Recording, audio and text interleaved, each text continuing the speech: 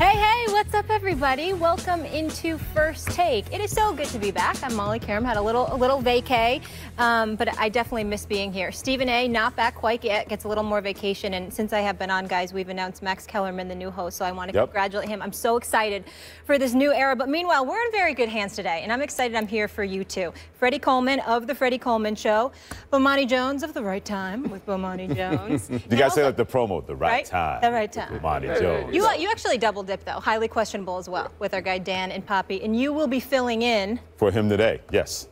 So if his show's bad, blame me. Yeah, he had nothing to do with it. I take responsibility for that. Blame you. Yeah, I know you will. I will do that. I love this radio takeover, though. Thank you guys so much for being here. We're gonna have a good show today. I'm very confident.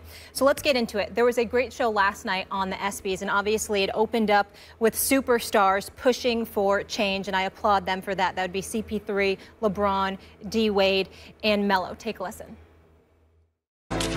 First of all, I want to thank all of them for their call to action, and they have gone back to their communities. We applaud them for that. Obviously, a lot of angst and unrest in our country right now, rightfully so. What was your reaction to those guys' speech? It was pretty cool the way they opened up the Espys that way, but maybe it's just the way that I grew up and how I was raised. My dad always told me, okay, that's all well and good, but what's the answer to what now? Because it was cool seeing those four men up there opening the Espys that way. But now, okay, where do we go from here? Because there are no easy answers when it comes to whatever is dividing this country racially, whether sports can be that unifier, whatever that is. So the fact that those four men, Carmelo, CP3, Dwayne Wade, and LeBron James, went up there and they were eloquent, they were passionate, they put a lot of emphasis behind those words. So, yeah, we always hear people say, why can't athletes make more of a difference? Why can't there be more Jim Browns, more Kareem Abdul-Jabbars, people like that? And so these four men in this generation decided to take it upon themselves to do something like that in a very public forum, the Espys. They knew they were going to get so many eyeballs that were going to watch and listen to what they had to say. But I also live on planet Earth.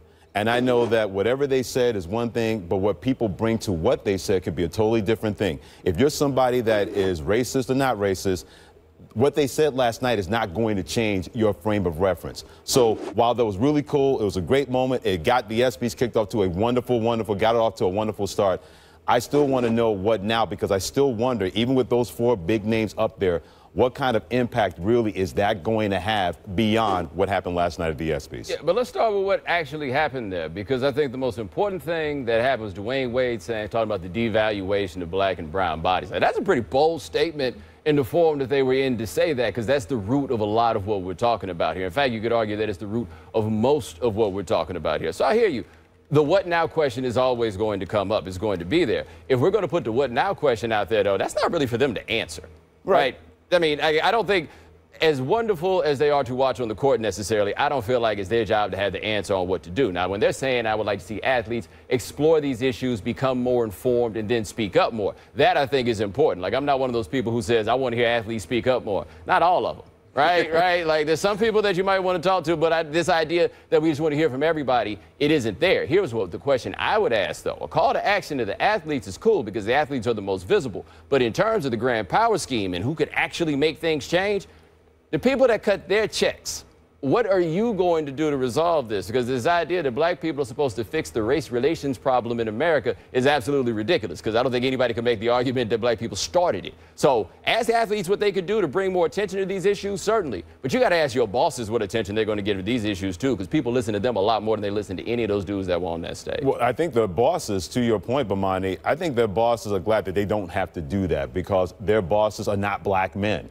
Their bosses, the guys that cut their checks, are going to be white men. So the fact that they can have somebody else do that where they don't feel they have to do it, don't feel they have to speak out on it, to your point, you're exactly correct. When are we going to hear that? And I think the answer is we're probably never going to hear it unless it affects them and affects their bottom line. Let's call it as it is. We can say about Black Lives Matter, and people can take that so many different ways. So many people think, okay, this is an affront that all lives don't matter. That's not what the Black Lives Matter movement is all about. It's about, yeah, we know all lives matter, but there's been a systematic disproportionate thing that's happened to black people in so many different situations that affect housing, that affected black lives. They're not saying that nobody else's lives matter, but there's so many people that take it a different way.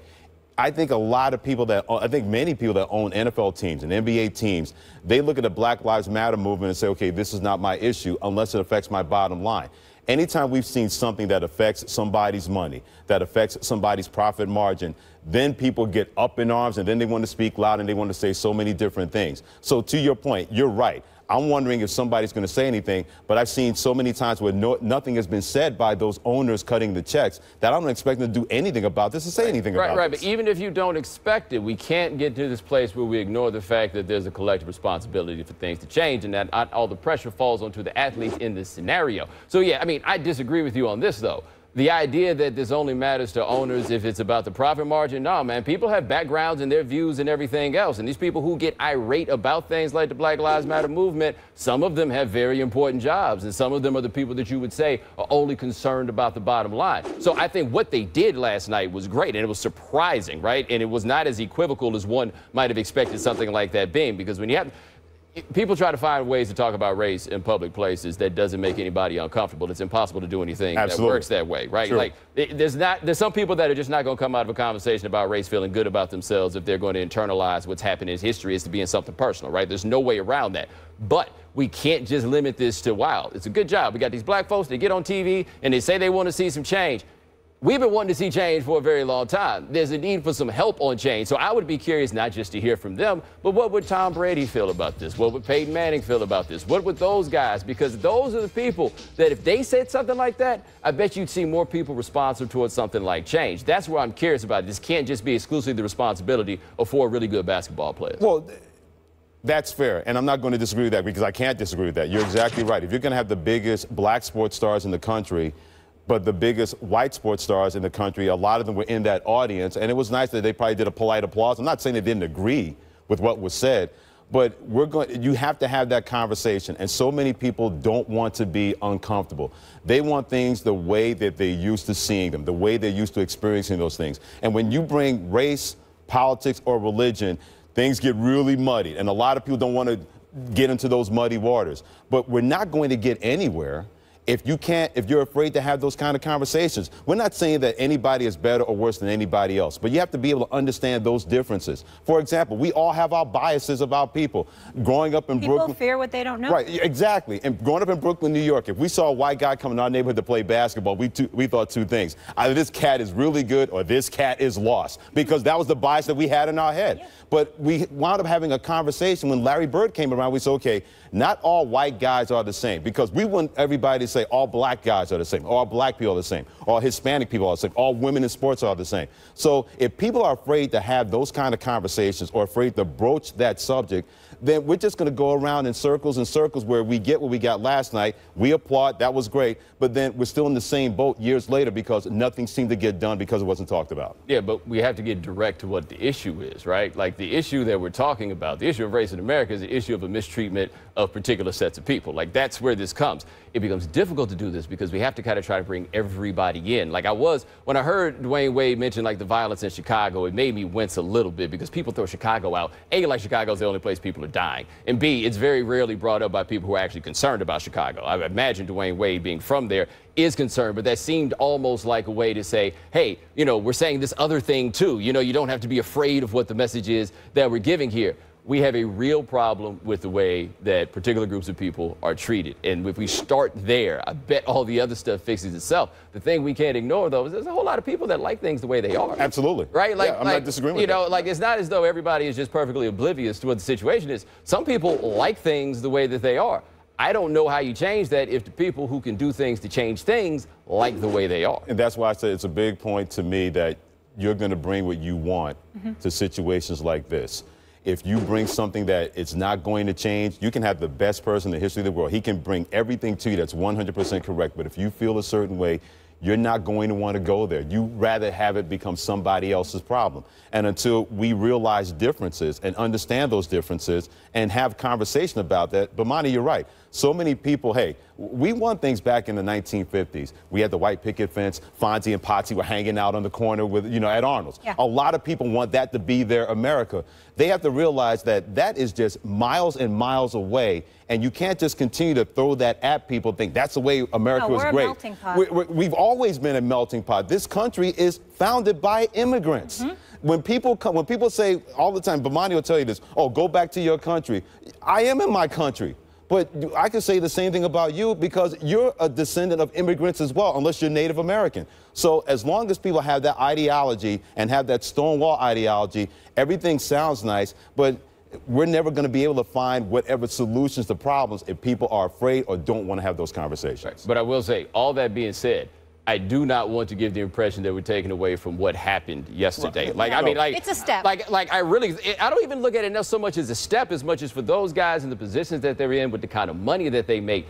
That was not an insignificant thing that they did, right? And there will be some backlash to that some of them happen to receive there was for doing on Twitter that. last night. Yeah, I mean, that wasn't small. I think we do. At first, I was reluctant to give so much credit to this because people say things so many times. I didn't so much agree with what Carmelo had put on Instagram and all of that stuff. But what happened last night was something that I thought was actually legitimately strong. And I think it said a lot about those guys and their willingness to do that. So as much as we can say what now, we can talk about how difficult the problem's going to be. We cannot ignore the fact that it's been a while since you've had people of that magnitude in a situation like that to say the things that they said. And, I mean, to approach this network and be like, look, here's what we want to do. I mean, there's something there. Look who they referenced, because a lot of times people will shy away from certain subjects because it can affect your marketability and your dollars, but they referenced Kareem and Muhammad Ali, and they weren't concerned about that. Social change was more paramount, and we know all that they suffered, right, in speaking up based on their cause. So for them, I think to reference those two in terms of we're really going to step up was powerful. Yeah, but let's be clear, though. They reference Kareem, and they reference and they reference Ali. Being those dudes is two completely different things. I get it, but at least they're aware of what made them different in that, and they're saying that that's what made them so special, why they are the GOAT, and we need to do more. We need to step up as a call to action. Right, but are you willing to do some of the things that those dudes did? Because if they're not willing to do it, I don't judge them because there was great cost that came with it. But when you're saying, those guys did those things, understand there's a real cost there. And if you're going to be the person to say, let's be more like Kareem, let's be more like Ali, let's be more like Jim Brown, then at some point people are going to look at you and say, why aren't you being more like Jim Brown and so forth and so on. And those dudes do work, so I don't want to pretend as though they don't do anything. But you got to be willing to pay some serious costs to be those dudes. And they're in a position where their marketability was not going to be hurt by what happened last night. And to use the Muhammad Ali example, 3 years of his prime boxing career, he took that away because he was willing to stand up for what he believed in. He was willing to say, I'm not going over to fight a Viet Cong because the Viet Cong never called me the N-word. He was willing to do that and stand up for his beliefs. And that's not to say that they won't do that, but they're in a far better position financially and from a marketability standpoint because of what Kareem Abdul-Jabbar, Muhammad Ali, Jesse Owens and people did like that.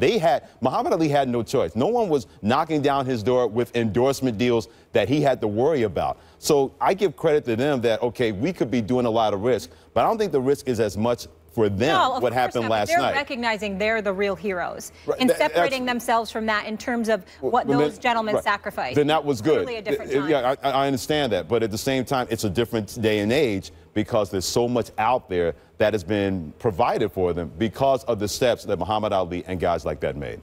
Yep. So we will leave it